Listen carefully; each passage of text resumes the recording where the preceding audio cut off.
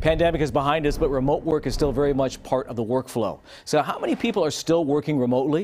You might be surprised at the new numbers just out. I know I was. So let's check it out together in The Answer. The Pew Research Center took a deep dive into remote work, finding 22 million U.S. workers, that's about 14% of all adults who are employed, are fully remote. The lower the income, the more likely you were to work remotely.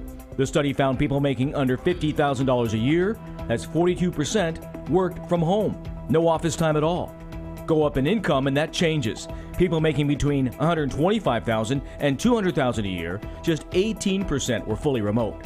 Those in the middle of the pack, making between $75,000 and $100,000, those produce the most hybrid workers. A few days in the office, but mostly from home. Which states have the most remote workers? Washington State at 20.5%. Arizona and Oregon at 19%, while California not too far behind at 17.2%. Which professions have the most remote workers? No surprise here, computer folks and finance work. The jobs with the lowest rate of remote work? Farmers and forestry. Can't plant the tree from your desk or milk that cow from your kitchen. Let's talk productivity. Do people really get more done at home? According to an Upwork Future Remote study, 1/3 of hiring managers say productivity has increased because of remote work settings. And that's The Answer.